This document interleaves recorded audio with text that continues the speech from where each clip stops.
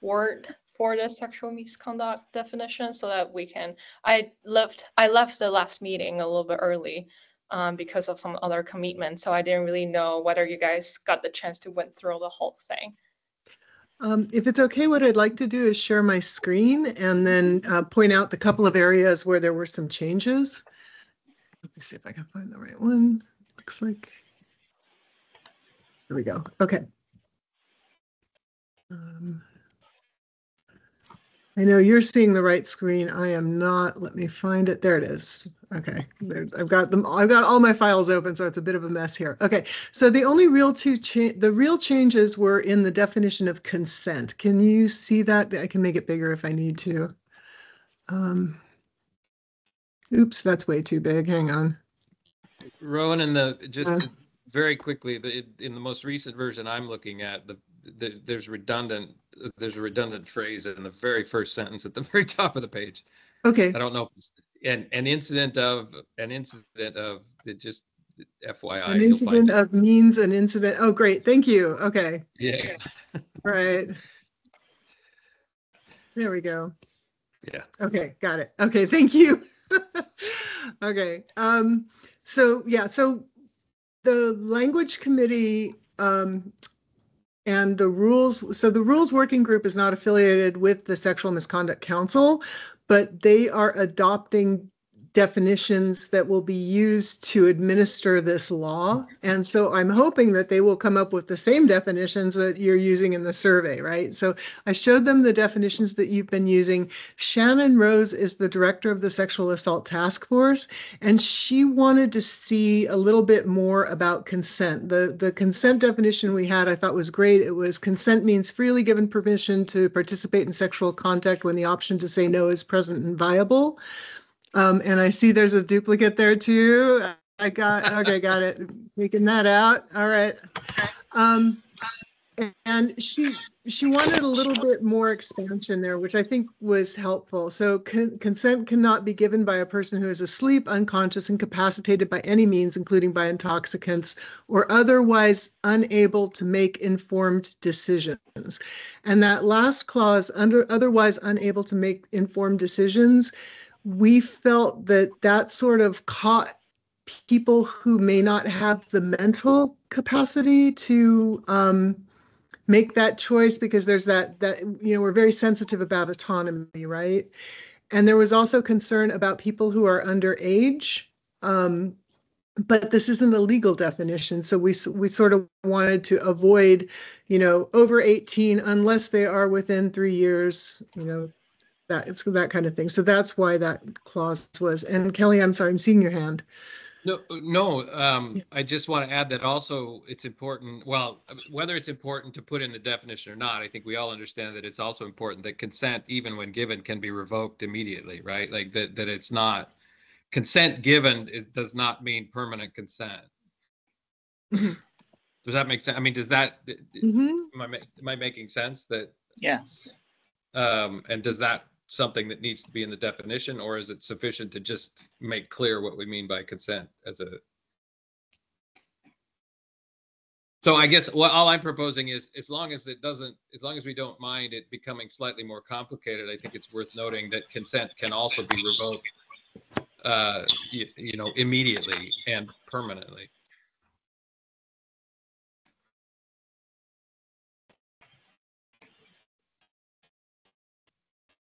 That's probably sufficient right there. I think that covers everything I was thinking.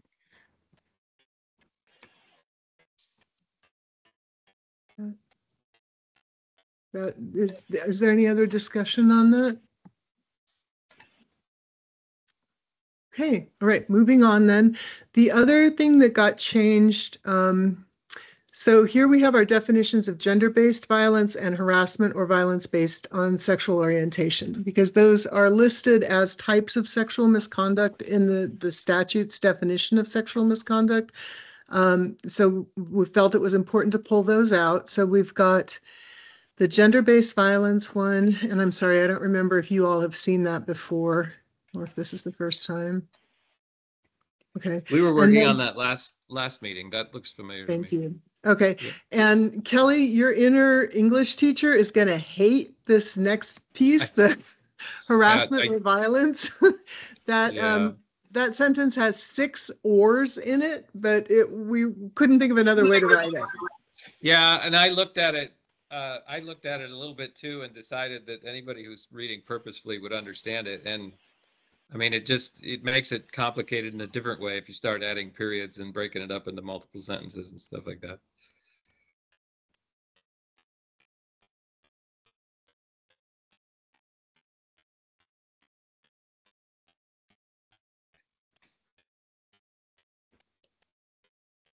Okay.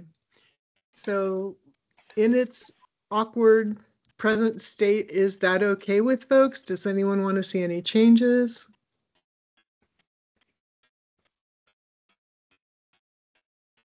Okay, I think we're done. I think we have the definitions. Yay. Okay. This is awesome. Okay, so I will share these back, and like I said, these have been reviewed by the language committee. They've been reviewed, and I will share these back to the rules working group and just let them know these are the definitions, period. These are what we're working with here. Okay, great. I'm gonna stop sharing. Okay. For the next section is demographics, the next item on the agenda. Was anyone else in that the OHA Data Equity Summit this week? Rudy Ann, you were, right? Yes, I was in the Data Equity Summit. Yes. Mm-hmm. Okay. I have to catch up on the second half of the day, but definitely the full first day. Yeah, I thought there was some really good stuff in there. If the recordings become available, I'll share them with anyone who might be interested.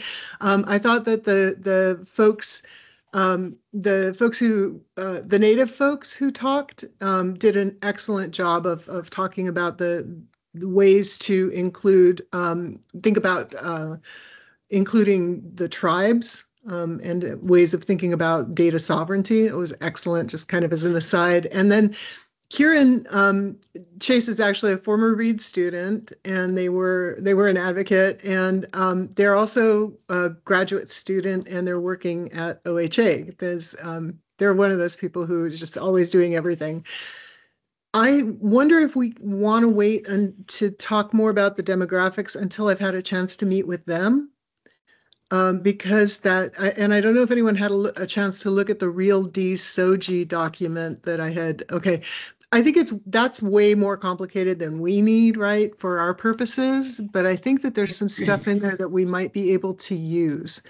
I kind of like the way they've got it. And I think I'm not sure if I have that open. I could probably open that if folks want to see it. But they had, for example, for Pacific Islander, they had the category Pacific Islander, and then they had in the box underneath different things that people could select. So they could select Micronesian, they could select Native Hawaiian or whatever.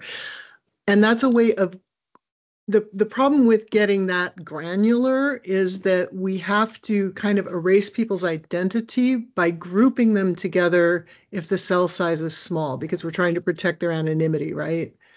So if there's one person who's got the identity of Micronesian on your campus and they respond, then, but we also want to offer folks enough opportunities to find themselves. And I liked the way that they had it kind of formatted. So my suggestion is that I talk to Kieran, explain to them what we're working on. They're familiar with sexual misconduct surveys. They've seen the one at Reed before.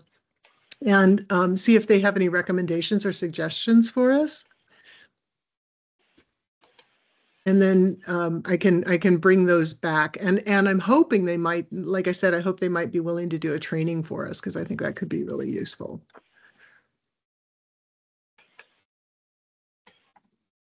That sounds like yeah. No, you feel free.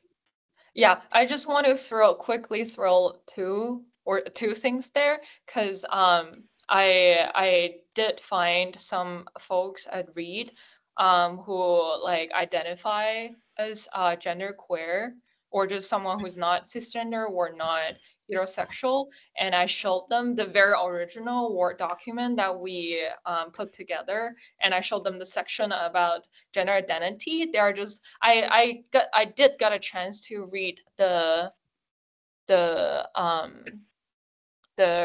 real D demographic question that Rowan uploaded. I do agree that they have a, like, especially with regard to gender identity part, I do think they have a better and more inclusive section there. For the original Word document that we have, there are mainly two problems. The first thing is that cross-dress is not a gender identity. It's a kind of thing people do. It's not a thing that people identify with a lot. Another thing is that if we decide to use woman and men, we also should use that for transgender woman, transgender man instead of transgender female or transgender male.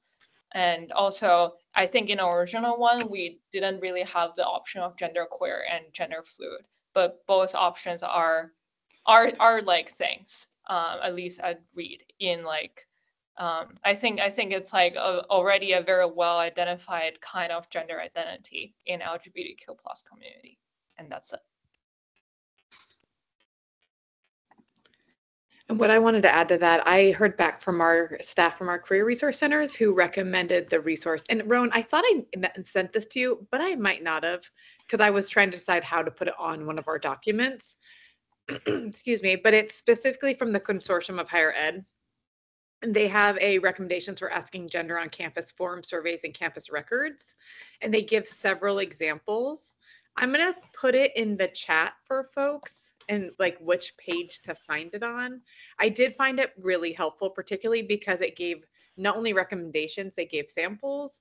And then they also, they were also relatively brief and inclusive, right? Because I want to honor, when we are working with students on confidential advocacy, we give lots of options for folks, and it's an extremely long list, right? So I want to honor like inclusivity while also when it gets overwhelming. And I thought that that's something that they balanced well. So I'm just going to throw that in the chat for everyone as well.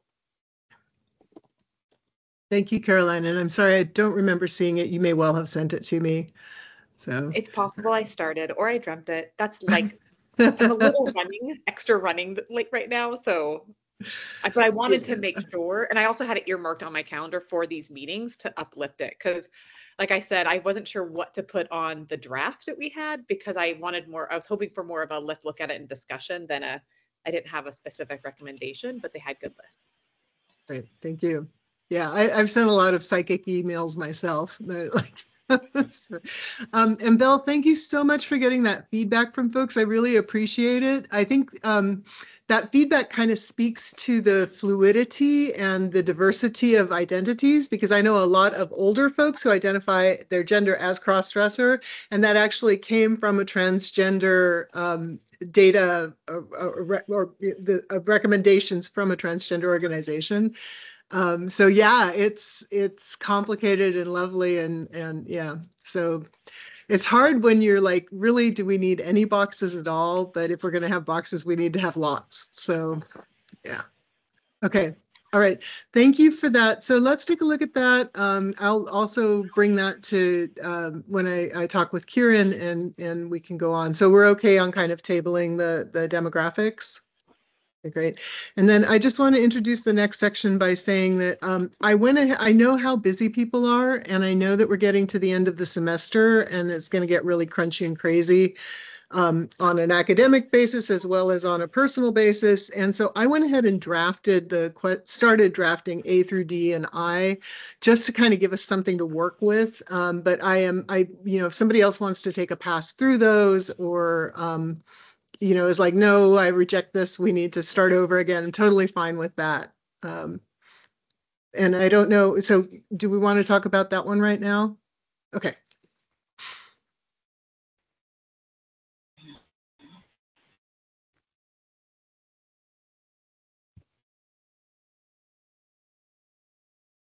Do you want me to go ahead and share screen? Yeah, that would be great. Okay.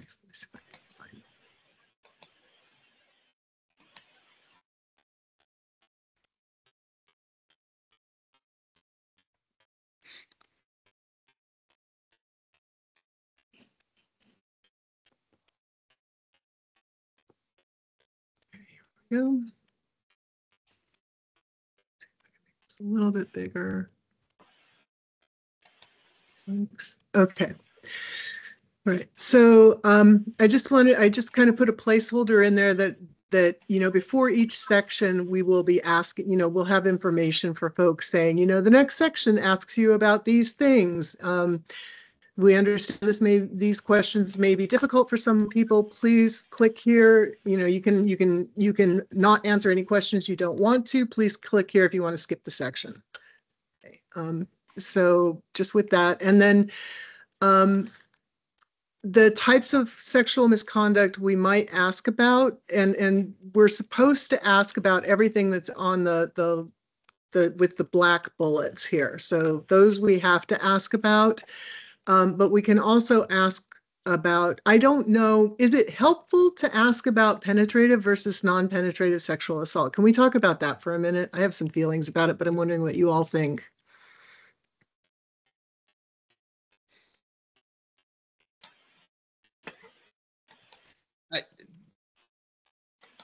Anybody else want to jump in? I fear I'm going to talk a lot today because we're doing survey design and I get really wonky about this, but am I cutting anybody off who'd like to? You sure? Okay.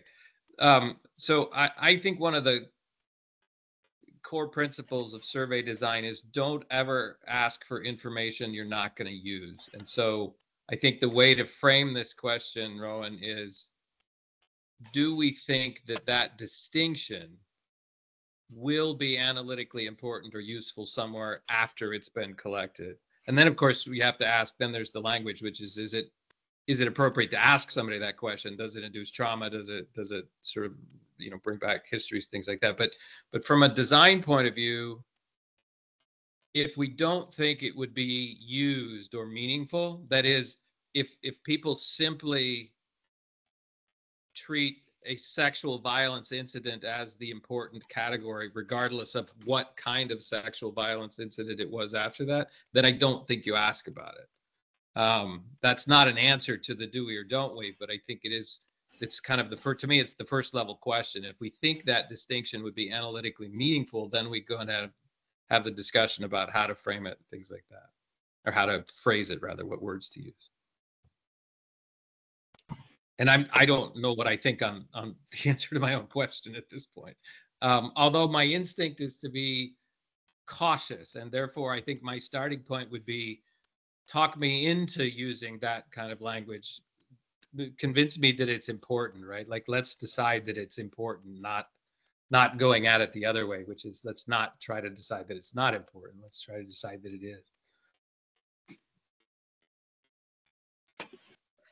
I do think Kelly mentioned something that I want to ask you, Rowan. With regard to the type of sexual misconduct, like how detailed we really need in order to have a informed enough summary or report or conclusion about it. Because if we want to see whether we should distinguish non-penetrative sexual assault and penetrative sexual assault, then according to Kelly, do we really with regard to the purpose of having a clear and informative enough report of this, does it make sense for us to distinguish these two, or it's just they're all just kind of sexual assault? So I guess my question is how detailed we need to know about the type of sexual misconduct. Yeah.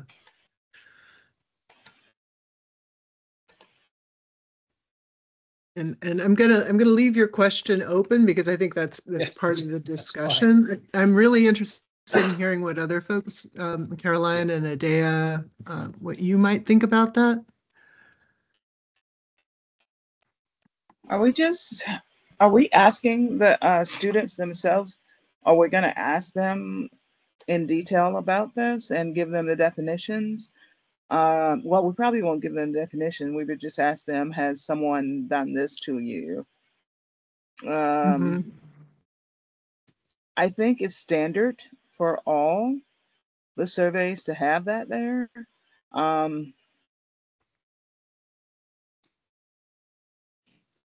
I know a lot of them do. Yeah. I'm sorry, go Actually, they ahead. go into more detail. They actually go into more detail. Instead of penetrate one's body, they break it up into parts and things. So I think this is actually kind of tame compared to the other things I've seen. Well, I mean, to me though, Adea, the question is, do we think that there will be analytically meaningful analysis to be done if we draw the distinction, right? Between these two, non-penetrative Yeah, and exactly. penetrative. Right. And certainly in this, to the people at this conversation, we don't have any difficulty sort of acknowledging that those are meaningful distinctions. The question is will institutions that deploy and collect here, and of course we're not going to know, we're just trying to decide whether if we leave it out, if we just sort of stop at sexual violence and leave that distinction out, will they say, gee, we really need to know, this survey stops one question short of what we needed? Or if we ask it, do they say, wow, we didn't need to put people that far into the thought process because we just don't envision any way to actually use that, or that we're not going to use it or something?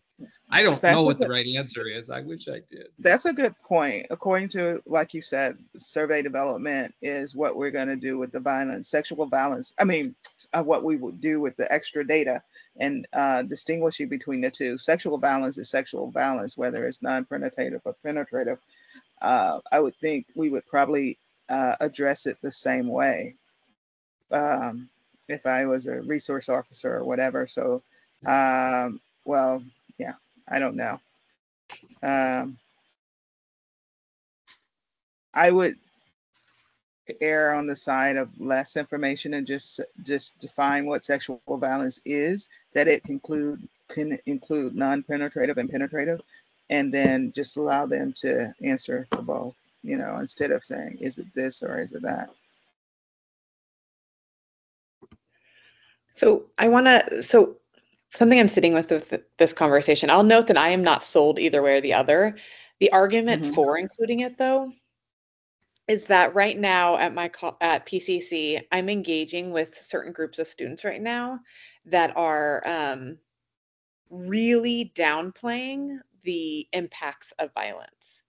And one of the benefits of being, it feels like, and once again, I'm not sold either way, but this is what I'm kind of sitting with the challenge around this, or one of the benefits or what have you, is that if a college can differentiate, I think that we have a lot of community members who, especially right now with the climate we're in, that would downplay the harm of fondling. I think that we have very people in positions of power who have openly talked about fondling women, and it feels a little bit like we're going back to the rhetoric of boys will be boys, and therefore it's not really harmful. So I think that there's a value in differentiating it, because we can say this percentage of our students have indicated they have experienced a completed rape. I will note, I don't love the word penetration, so I would just urge us to consider that word. But I do think there's a value to indicate the truth behind the level of violence people are experiencing. Because I'm worried that if we lump it all together, people will be like, oh, but we don't know how many of these are like, quote unquote, serious or not. And no, please know that I'm not saying that, but I'm worried that will be the narrative. Will people be like, yeah, but like, is it really that big a deal if someone's butt was grabbed? And that's my fear about us putting them together, because we will be missing a huge portion of people when all of these are harmful. All of these acts are harmful. But I think people will be like, yeah, it was probably more groping and less completed rape. And we know that's not necessarily the case of what's happening on our campuses. So I'll just sit, that's what I'm sitting with when I'm thinking about the pros or cons of adding it. Yeah. And that's my concern too. I mean, I think if we break it out, then we are catering to that narrative of real rape versus just being groped, right? And I think that is harmful. I think that there will always be people who will downplay that. it seems to be something to put on your no, I'm sorry. So that's one reason I think we shouldn't break it out, because I don't want us, I think we need to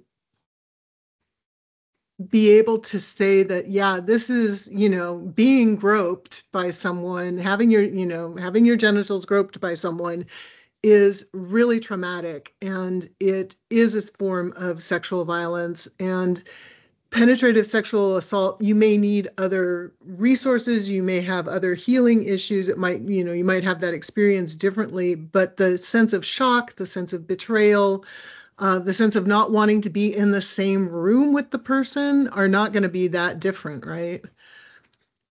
So, yeah. Is there any, can we use, I'm thinking, is there any sort of legal distinction that would help us make a decision here? Like, I mean, I'm almost a little worried about how ignorant I am about how ignorant I may sound here, but while you may get in trouble at school and high school if you grab somebody's behind, per Carolyn's example, you probably can't be accused and adjudicated in a court of law for that. Whereas, or can you? That's where my ignorance is at. Like, or can you? Versus, and to me, these would be arguments to draw the distinction. Like, if the law draws a distinction, maybe we should too, because then we can speak about it more meaningfully. But then there's the same risk that you pose, Carolyn, which is that also gives people hard evidence. Rowan, to your point, gives people hard evidence to argue that there are two classifications and maybe there's lots more of one than the other, and that therefore it's not as serious as I don't know. I have to confess that just through this discussion, though, I'm leaning towards thinking we should draw the distinction, precisely because, as Carolyn points out, people, if we don't draw the distinction, people have a much easier plausible inference that it's all probably just the less important kind. But if you have a measure of all types, even if one of those categories is small, you can still say maybe it's not the most common, but there it is, evidence that it happened, and that may be the important thing to draw from this. So I just put our definition of sexual violence, the one we just approved, in there. I totally get what you're both saying. I worry about feeding into the, I personally have a lot of resistance to that. One concern that I have is that men's sexual assault of men by women is not considered as serious as sexual assault of women by men. The CDC was the first organized in the National Intimate Partner Sexual Violence Survey. I can't remember the actual names. They were the first ones to ask men, if, people with penises, has anyone ever used your body for their sexual gratification, right? Rather than looking at sex, because I think that's one of the things too, is that penetration is seen as the actual harm, right? Well, if you weren't penetrated, it wasn't really harmful. If your anus or your vagina was not really penetrated, it was not penetrated, then it wasn't that bad. And I think that's a myth that I do worry about promulgating.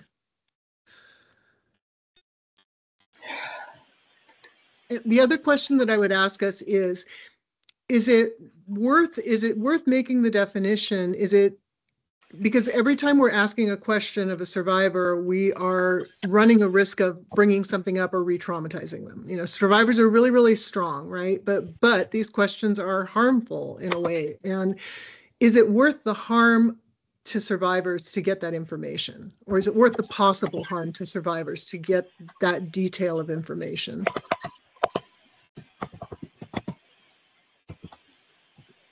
I agree with Rowan's concern about, like, asking too specifically would be more triggering and put more risk of letting them being traumatized by answering the survey. And I do have a preference of not distinguish this two, not only just for making it a little bit less specific and making the whole survey slightly shorter to make the whole experience of filling it out feel like a less burden. But also for like, according to my observation of queer couples around me, many of them no longer do penetration sex. And especially between people that just don't have penises. It's not the like whether it's penetration or not is no longer something that would really distinguish how sexual the behaviors was, if that makes sense. So I'm thinking about from that perspective, when there are already a lot of couples no longer doing penetrative sex, but still have still being sexually active, I think distinguish these two would be, I don't want to say not inclusive, but is the sense is that we do want to include those kind of people who don't have penetrative sex but do have sex, and to include their experience into it, if that makes sense.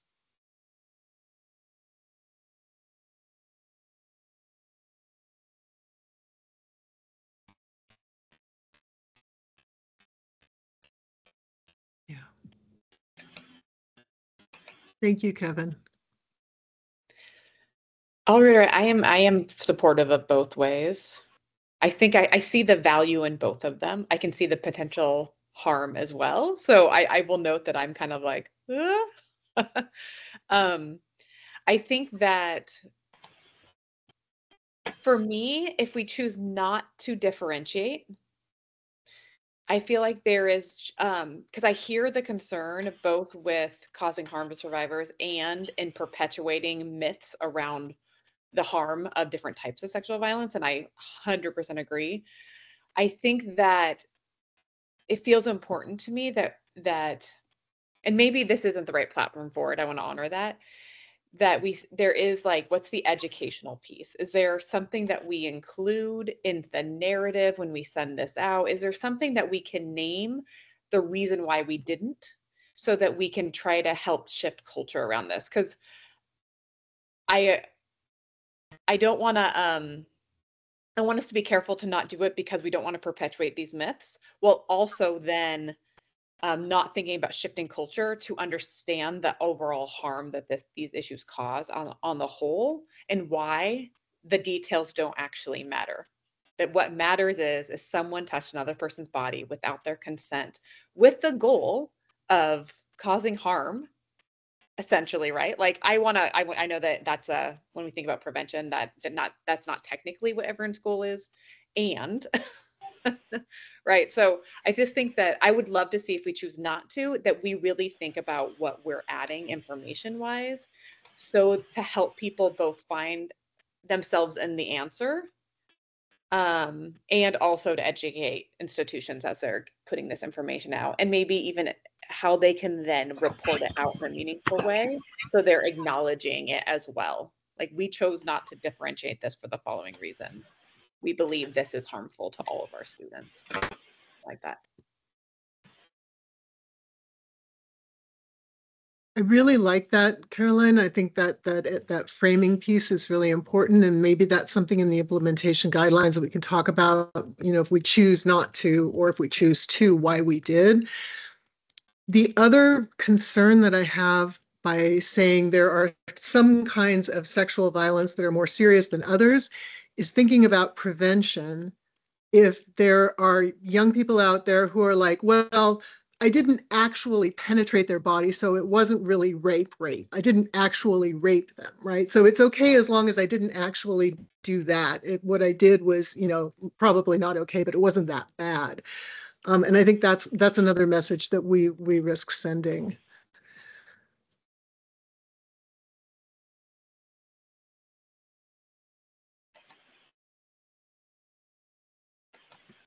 One of the, I might be jumping in too fast. I think about how, if we put everything together under one heading, I recognize how many survivors, folks that, based on what they're describing to me, I would define as sexual violence, though they themselves don't define it as sexual violence. What level of details do we want to provide to people? So A, we're not causing harm, but we are helping them see themselves in the experience enough to uplift their voice.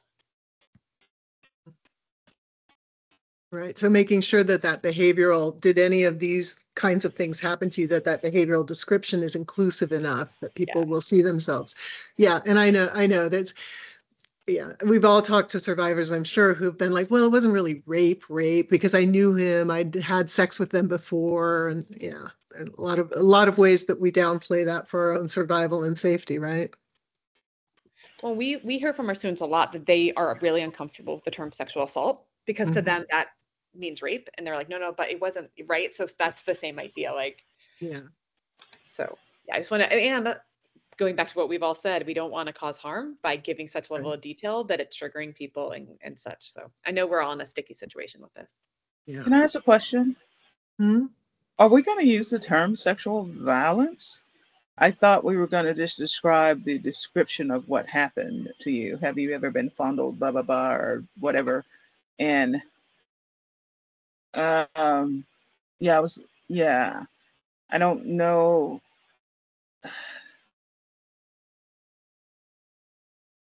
My So suggestion would be that we say, has anyone ever had contact experience, with a contact with you in a sexual manner or contact with your intimate areas without your consent? Yeah. And just leave it at that. And we can say by contact we mean, any kind of touch that you did not want with a body part or object. Yeah, and it could be penetrative or non-penetrative or something like that, and make it general. And I think, and then later, if you want to say, do you consider this to be sexual assault? And that goes into the sexual violence, and that could go into the educational piece on whether they understand sexual violence and whether their school talked about it or anything like that. But something general like that.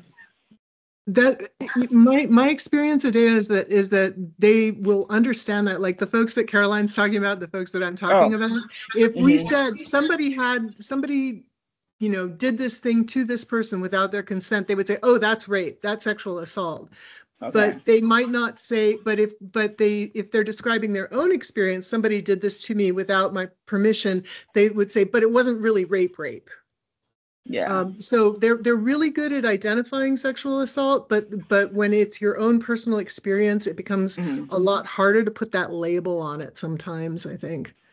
Okay, then just asking them general experiences of what they experience, and don't put that label there and say this is, and maybe the school just know the definition of it or something.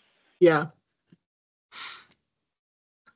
Yeah, I think that the school can say, we can tell the school in the implementation directions, we can tell the school, this is what, we're using these questions to ask about sexual violence, the things that these questions meet the definition of sexual violence that we are using for this survey.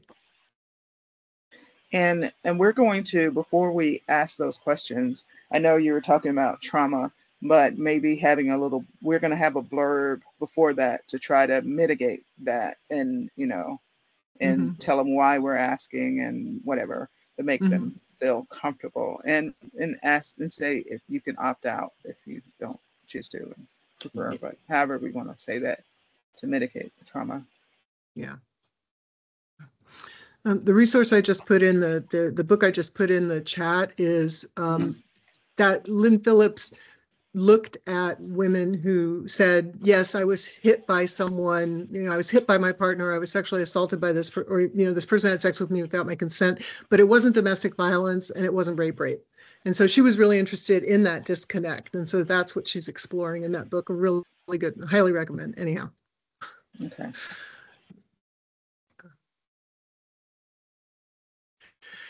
Okay, so where are we at with this? Kelly, where are you? Rowan? Oh, sorry. Who are you asking? I think she asked you. Oh, I'm now wondering if maybe we shouldn't put on our agenda resolution of this question that has just come up. I think Adea, the way that you framed it kind of raised the new question here, which is, are we going to ask based on the definitions, or are we actually going to ask based on sort of a series of sort of escalating terminologies?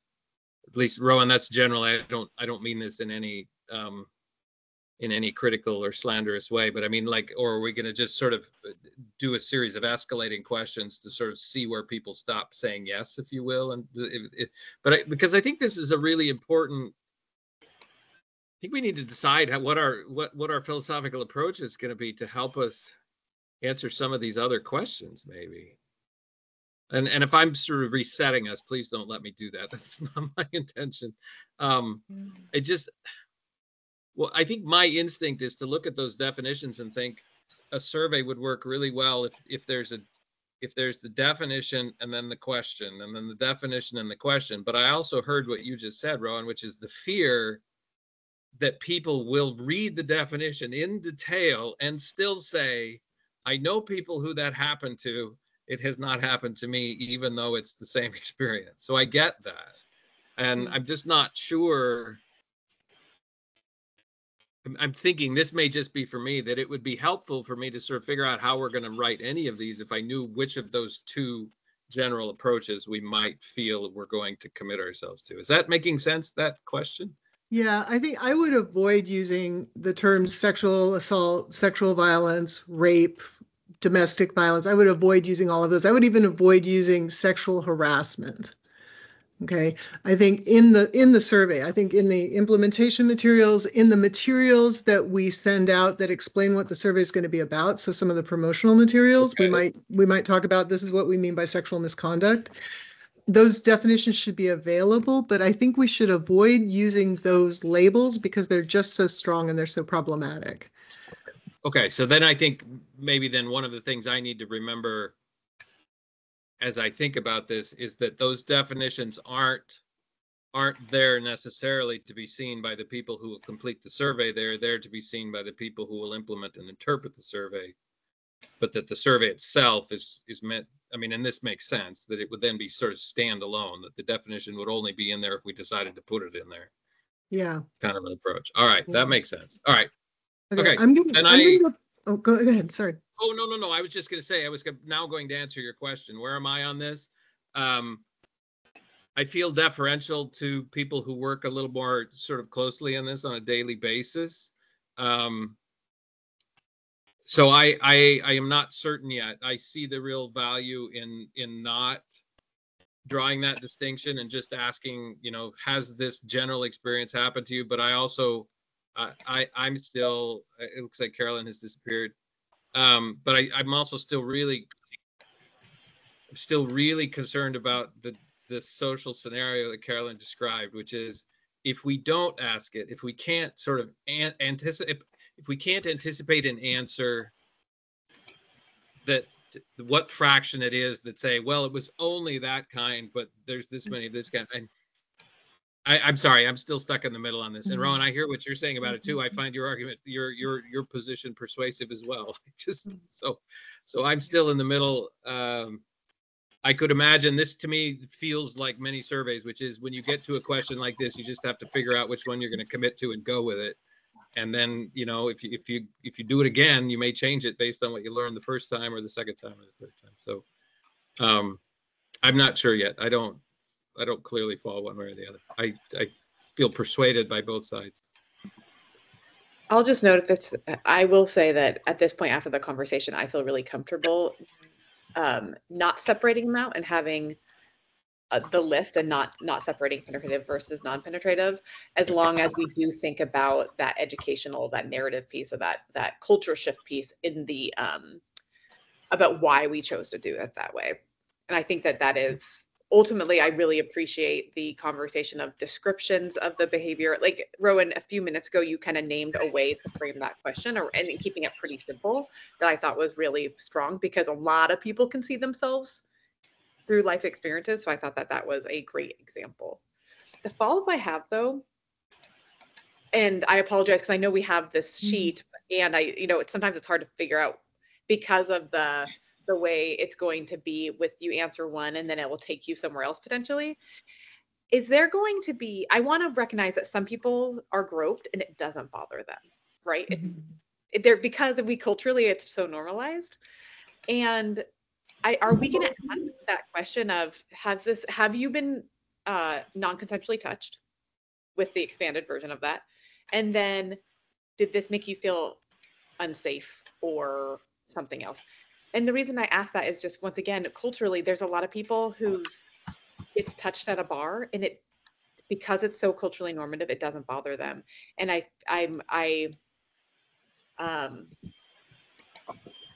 guess I'm sitting with that reality and what we're reporting on, so that we are identifying culturally where we're at right now versus maybe where we want to be.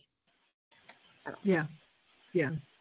And there is definitely that perception among a lot of folks too, right? Of, well, yeah, it happened to me, but I'm not a victim and it didn't really have an impact on me.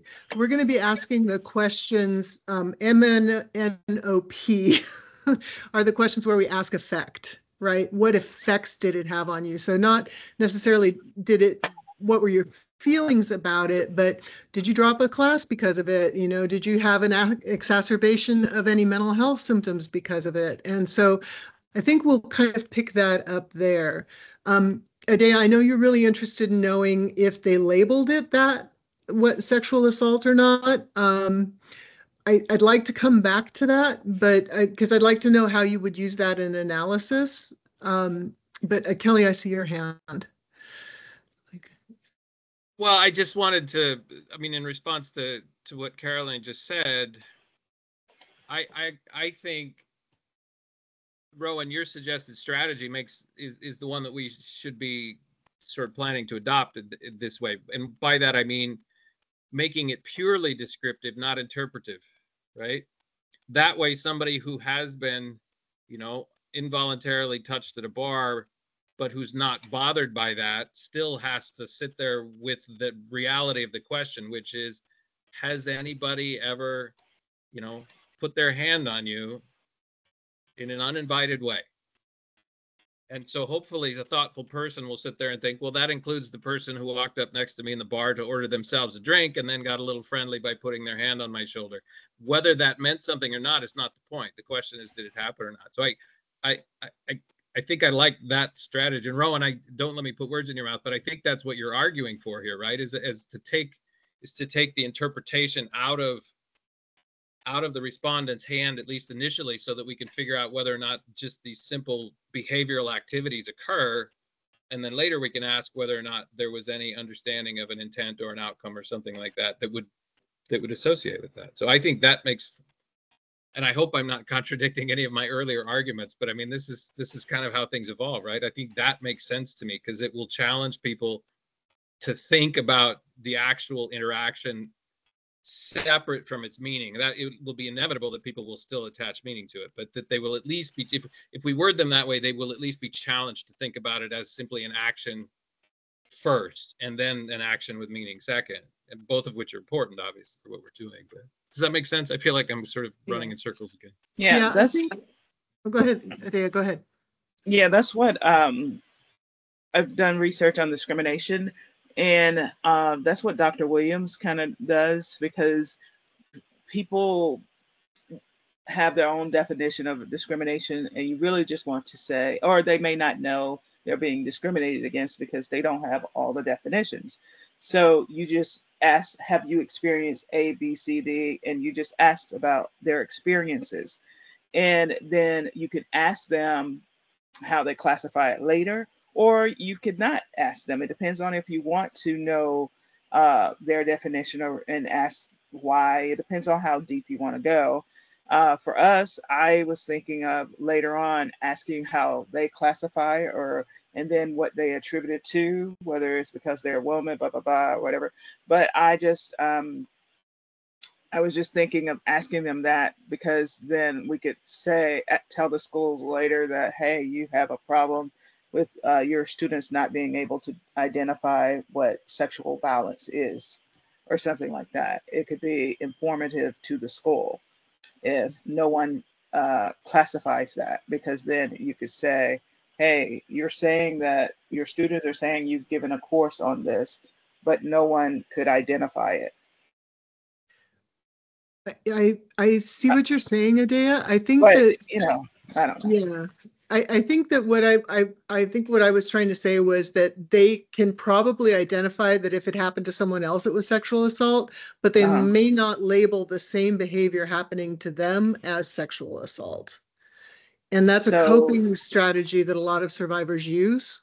yeah, because they blame themselves and put, yeah. Yeah, and Yeah. they don't want to be a So, victim. I mean, if you know, we assign an identity and a role to the victim. yeah. And you know, who wants to be a victim of sexual assault for the rest of their life, right? I'd rather just think about it was Yeah. just a bad experience and it was sex that I didn't want. Yeah. Yeah. Well, then maybe not having them attribute it to it. Then okay. Yeah. Yeah. Yeah. But there may be a valuable to it. I'm wondering, I'd like to go back to share screen for a minute because I'm about to say exactly the opposite. I'm about to give you exactly the opposite argument when it comes to domestic violence stuff. And I want to just want to name that before we get there. So going back up here, so with sexual violence, I personally don't see the value in that. There could be value in separating that out. With domestic violence, though, I feel like it's really important to ask more specific questions because there are so many different types of domestic violence. And I wanted to point out that I personally am interested in asking about strangulation and head injury or concussion, because there's some research that's starting to be done on the number of survivors of domestic violence as well as sexual assault who experience strangulation. We know that that's highly associated with lethality in domestic violence situations. But strangulation, head injury, and concussion also have symptoms that a lot of survivors don't necessarily recognize. I'm Caroline, you and Bill, you may have had this experience of talking to survivors who will say, yeah, I banged my head during the incident and I'm having trouble with short-term memory and I keep falling asleep, right? Like there will be symptoms of traumatic brain injury that they are attributing to the sexual violence or the physical violence, but they're not necessarily associating, oh, I had a head injury. So I thought it might be interesting to pull that out because head injury, concussion symptoms have all of these cognitive impacts. Not necessarily useful for this, but that's why I bulleted those out. But I think with domestic violence, we do want to ask about, we want to give examples. Has anyone ever tried to keep you from doing something that you wanted to do or keep you from hanging out with people that you wanted to hang out with? Or have they tried to keep you from going to class or going to work? Or have they called you names? I think those kinds of behaviors we do need to kind of separate out and ask more behaviorally or give more examples for. So, and the reason for that is because a lot of people, if you just ask, has your partner ever harmed you? They might say no, because he hasn't actually punched me, he put his fist through the wall, but he didn't hit me, right? So that's why I think we should get a little bit more granular with that one. I would just like to add, I'd love to see that we give examples of reproductive coercion as well, or reproductive abuse. Yeah. In this, we know that's going to impact college students more and more right now.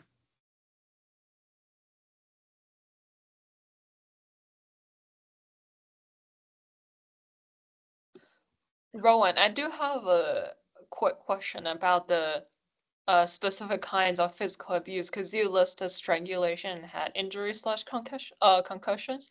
I was wondering about if we already asked like how specific the physical abuse consequence was, what the kind was. Should we also like ask more? Because I do understand the importance like of traumatic brain injury caused by it because it influences your brain and your cognitive ability. But you know, if your bone get broken, let's say like if your ankle get injured, where your like legs bone get broken, it influences your mobility in a severe way. It influence whether you can go to work, whether you can move around by yourself, things like that. And I think Mhm. it's hard to argue whether it's less harmful than cognitive negative cognitive impact caused by the violence. And so I was wondering about what is the standard here for us to include a more specific type of physical abuse for domestic violence. Yeah. And what's the value of it too, right? Like you said, I think the impact is more important. So, and I'm fine leaving strangulation and head injury out. I just think that I just hope advocates are looking for those more, and I would like there to be more awareness that those are often present. One thing that comes to mind for both the sexual violence question and the domestic violence is we want schools to be able to take this information, understand prevalence, and use that for when they're thinking about awareness building and prevention, right? So it makes me think of how we ask these questions. And it's, you know, we can say things about, there's different ways to do it, but really it's about if any school is getting a lot of reports at strangulation. And we know that there's a lot of headlines right now around young people and utilizing strangulation during sex. And a lot of schools are interested in those conversations. There's opportunity for prevention. There's opportunity for awareness building. So we can pull out the opportunities there while once again being really thoughtful of the way we word things.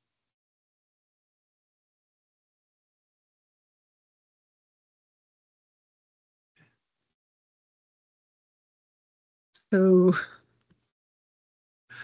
um, I think I would like to move on. If it's okay with you, I'd like to kind of move on a little bit and just let you know that these are some of the examples that I had for how we might break out a question about, for example, sexual harassment or gender harassment, how we might break those questions out.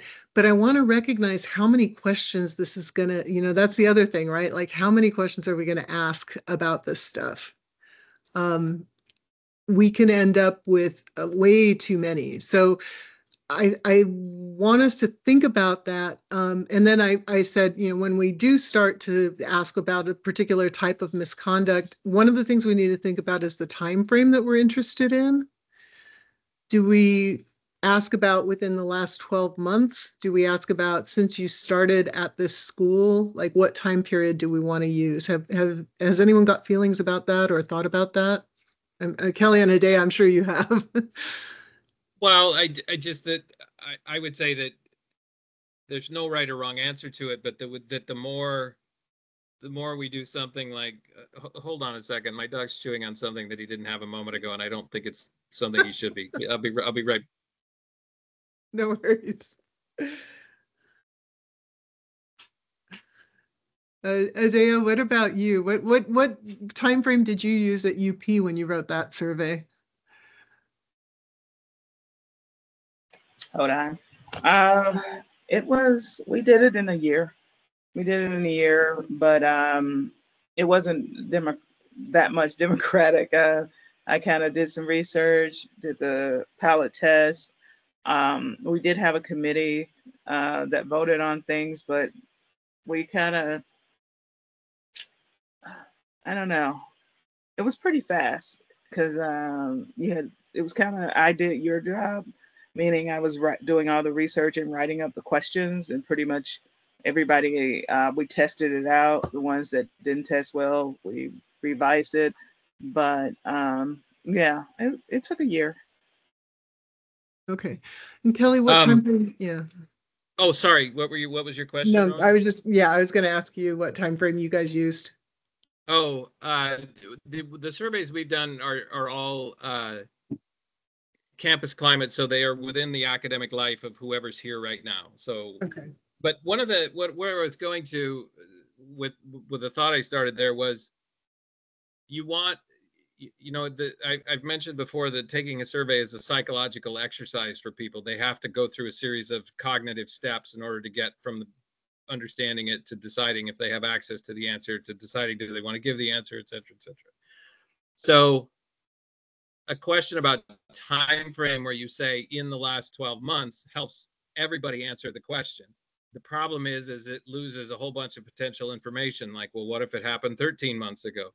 The problem with saying at any time in your academic career, this survey is being designed for a very wide range of institutions with different populations, right? And so somebody who's a non-traditional student who may have started at age 18 or 19 and come back at age 35 thinks about that question very differently than the student who is in their second year and still 19 or 20 years old. So I just think that we have to, from a methodological point of view, I think you have to err on the side of writing a narrower question, sort of like the 12 months or 24 months or something like that. Otherwise, you risk people understanding the question very differently and yet still responding, so that therefore that the answers you get don't actually mean what you think they mean necessarily. So that's my concern, is that that's going to require, I think that this context is going to require that we write narrower, more specific time frame questions rather than open-ended time frame. Yeah. What I was trying to indicate by since you started going to school was since you started going to Willamette University, or since you began taking classes at Portland Community College, but recognizing that there may be like those gaps, right? So like you said, somebody may have started taking classes at 18 and then come back at 35, but that's I like that solution you've just proposed. That basically makes sense as a good compromise between those two ends of the concern that I had, right? Which is, if you do frame it as in your current, at any time in your current tenure at, right, or something like that, has this happened to you, then I think that is cognitively easy enough. It's temporally distinct, so you can draw sort of meaningful conclusions about it, things like that. So it can definitely be done. I like the one. I think that's what you've just suggested. There is a pretty clear way out of that potential conundrum for sure. I have a question regarding this conversation. So I'm thinking about a student who newly joined any of our institutions, who experienced violence, maybe, especially if it's the beginning of their first term, but they experienced violence before coming, but that violence is impacting their education. How much is that valuable information to know? Like, do we want to, because this is what, like, depending on what we want to know, do we want to know how much of this is happening at our institution? Do we want to know how much these issues impact access to education? Like for us, I think about how so many of the students we're serving, they are either actively experiencing domestic violence, they experienced it previously, but they are so excited to come back to school, but it's still impacting their education because of the trauma. So I appreciate the challenge with this question because of our institutions being so different. I'm trying to think of like what are we truly trying to capture to help us narrow that down? Because at PCC, so many of the students we served, the violence, I mean, they are actively experiencing violence, but we would miss out on so many students who returned to school after domestic violence took place. They are still impacted by that violence. And the school might be asked to provide supportive measures, right? Mm-hmm. So I guess I'm asking another question to help us clarify what we're trying to get to. Yeah, Caroline, I absolutely agree with you. And I can tell you that the administrators, the Title IX coordinators, are terrified because they're really afraid that people are going to see that they had 20 reports of sexual misconduct, okay? And they have 2,000 students saying that they experienced sexual misconduct. And they are afraid that that gap is going to be seen as something that they're not doing, right? Or that they're going to get blamed for the sexual misconduct that's happening on their campus, even though it's not. So yeah. And one way that we could get around that, of course, is to ask, at any point in your life, has anyone done these things to you? Has anyone done these things to you since you started going to this school, taking classes at the school? But that's twice as many questions, right? Yes, but we could also, you could ask that question, has this ever happened to you? And then a very simple follow-up, which is, has this happened since you started at your current school?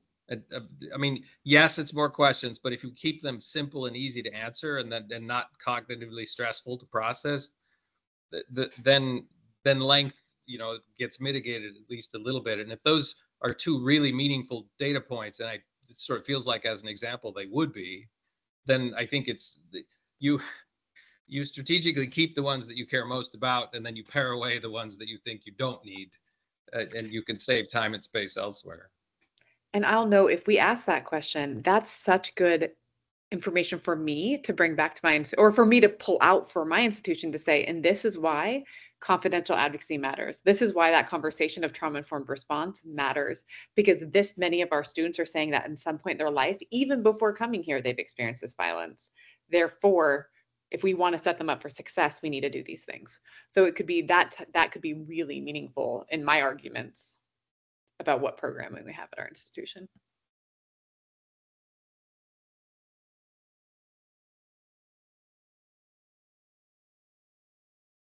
Ellen Adea?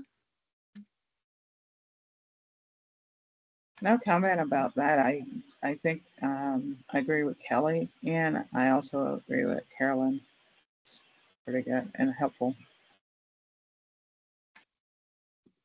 I think it might not be very useful for us for us to ask whether this happened in your life before, given that it is something distributed to educational institutions. I think it should better be focused on the context of higher education institutions.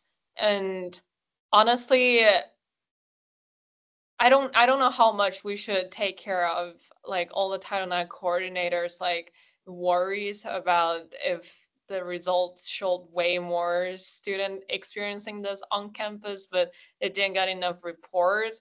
I think they should understand that survivors have their own decisions about whether they want to put energy and effort into pursuing a case like this. And I think since you started taking class at the school makes sense to me a lot. Yeah. I kind of see what Caroline is saying. So using my example, 2,000 students say this happened to us. 200 say it happened to me since I started here, and 20 reported. That gives you the scope, that tells you the scope that there are 2,000 students at the school who've had these experiences who will have been impacted by them even and need those resources, right?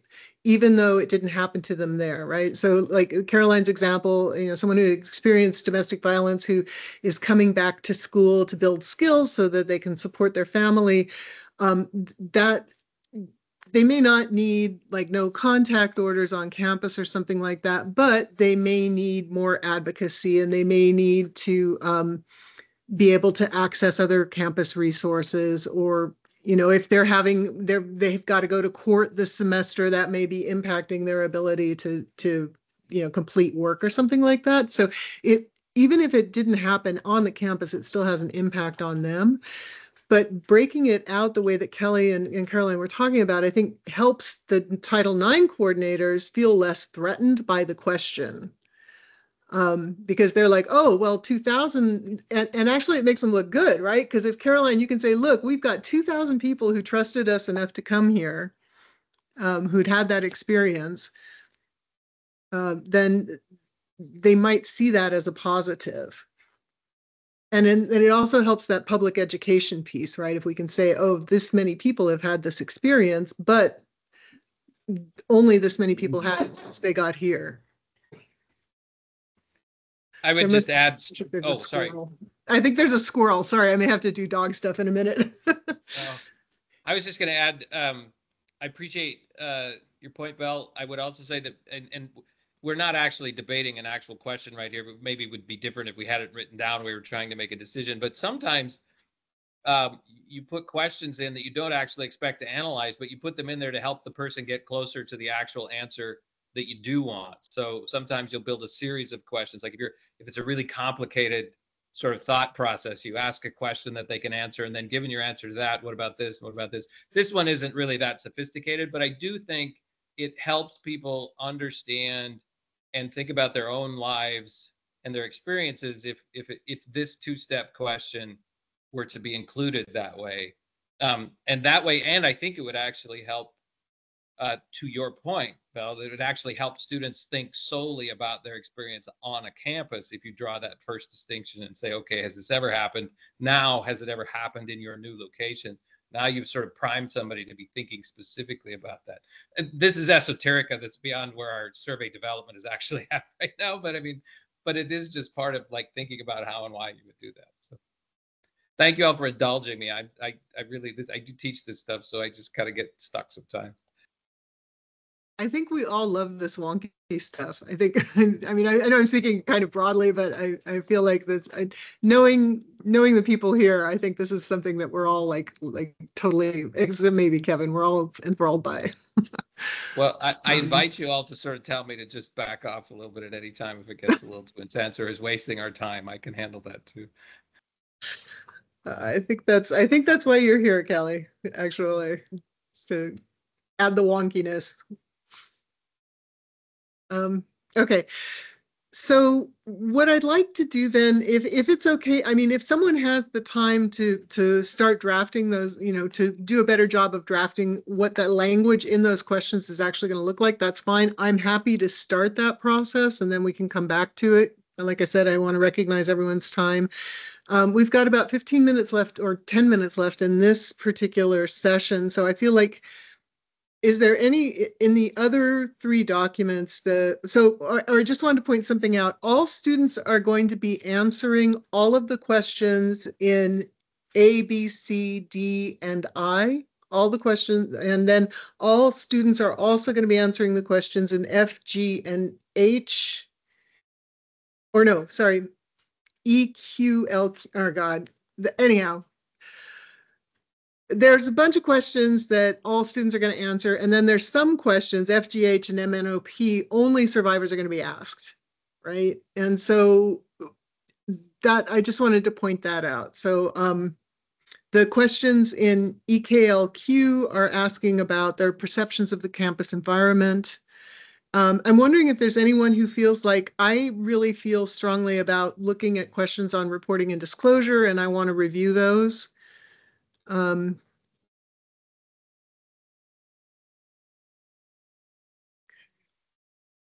happy to. I mean, I have to look at whatever. I'm happy to look at all of them, but I can. Okay. So, yeah. If you'll remind me which A, B, C, D, whatever, what letters those are, or what I should be looking at, that would be helpful. But I can prioritize it.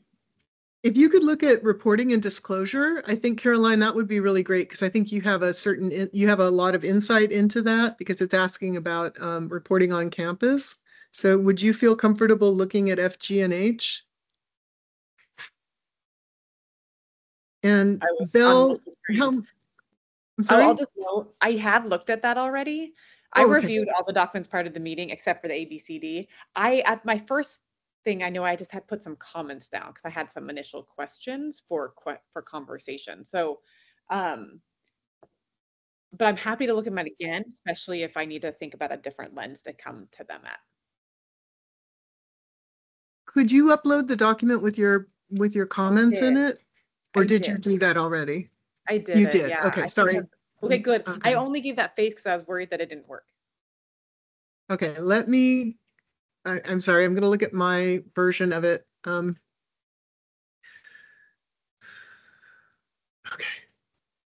And yes, I do have your, okay, so I'm going to go ahead and share that document right now. Hi, sweetheart. Hello, baby girl. She's doing really good, by the way. There it is. Okay, this is Caroline's, this is FG&H with Caroline's edits. And Caroline, I'm sorry, I've gotten really confused about, because there's just so much, but I thought your edits were great. You broke out those two. I thought they might treat me badly. I didn't want anyone to feel sorry for me. I think that makes a lot of sense. And then the other edit that you made was you added student, staff, or student leader. I think that's excellent. to add that. And then made an anonymous report. I think that's really helpful to put that in. And then I think the other ones you had were this on-campus student conduct or Title IX office or an off-campus law enforcement officer. I think that makes a lot of sense. Yeah, so those are great. Okay. All right. So I was right. You do have special knowledge of that. Well, and I'm happy I'm happy to look at it again if there's another lens or a deeper lens. I realize that sometimes we look at them, I'm like, yeah, I looked at it, but I wasn't, as we have our conversations, that opens up the opportunity to look at it in a new way. So if there's any thoughts around new ways to look at it, I'm happy to dive deeper into it. I'm actually wondering if someone else, since you've already done that deep dive, if somebody else wants to take a pass through FGH and see if there's any changes they want to make in there.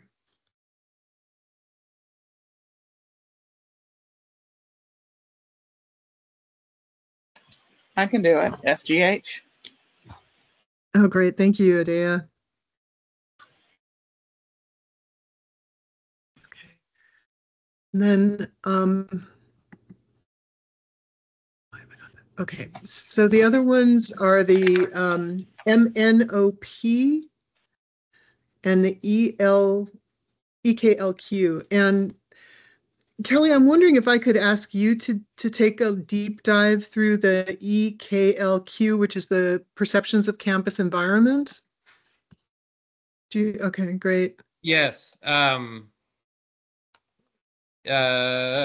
me make sure I write this down. EKLQ. Yeah, it's one document, but yeah.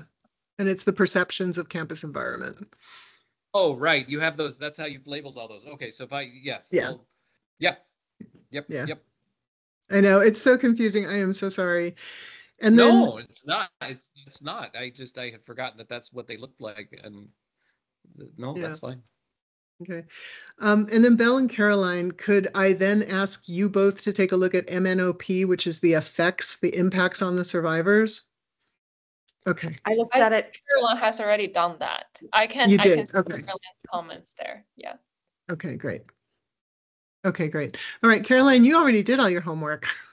Well, should I look at A, B, C, and D, and if there's any other letters, and add more, like try to start adding like example language? You know what I mean? Because I know we have a lot of like the topic, but should I start using descriptors? That'd be awesome. Okay. That'd be so good. If you have time for that, that would be so good.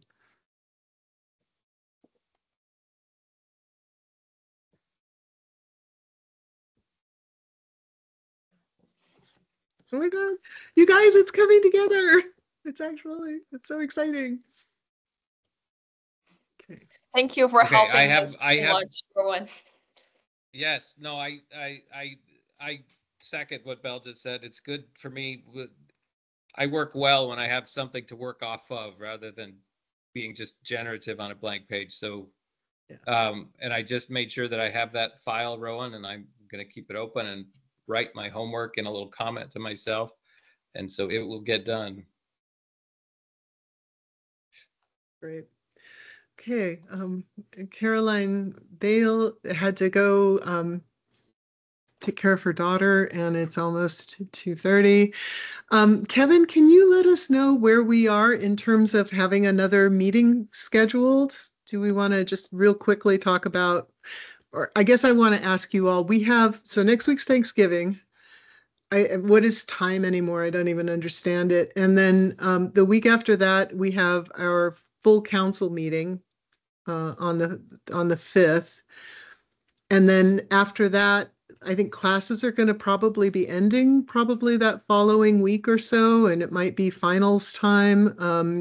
How are people feeling about meeting again sometime in the week or two after Thanksgiving? I guess the bigger question is, like, do you want to do 1 or 2 meetings in the month of December? Like, how to space those out? I think for me, anytime before December 15 would probably be really hard because that's that these are the final weeks for me, and I do need to defend my thesis around that time. So it might be hard. I'll try my best to leave comments for the part of the question Rowan just assigned to me, but I can't say that I'm sure I'm able to go to the meeting. I'll try. But it's likely due to my crazy schedule for those weeks that I won't be able to fit that in my schedule. And I would say I'm willing to meet a couple of times for sure. That's not the question. I am unavailable after the 18th. Probably including the 18th, but if it were in the morning, I could probably participate. But prior to that, and I mean, this is just, I totally respect and understand Belle's got a completely different rhythm as a student, soon to be graduating student, moving on student. But I'm happy to meet anytime after this weekend, or after next weekend rather, the November break, twice if we have to. I'm available if you can just tell me the time. I'm not traveling for Thanksgiving, and only time I won't be available is the week of Christmas. Okay. Okay. So I guess, how does it sound that we try for 2 meetings, and if you can't attend both of them, that's fine, but maybe the meeting the week of the, sorry, the dog's eating something that she's not supposed to. I'm just going to ignore it right now. But yeah, Kevin, can you send out the when is good, and then we'll try and do one between the 15th and the 17th. So maybe try to find a time in there, and then so maybe that sounds like the sweet spot for the second meeting. Then for the second meeting, yeah, and then the first meeting maybe the same week as what is that? The week of the 1st, I guess. Try that. Yeah, I'll send out a poll shortly.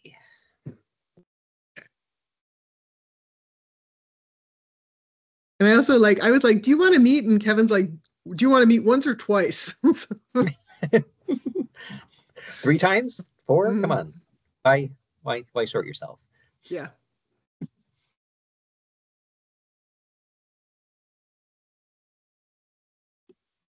Is there anything else people need to talk about?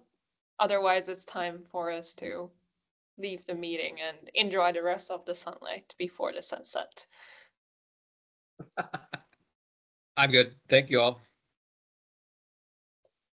Okay, bye. Thank you.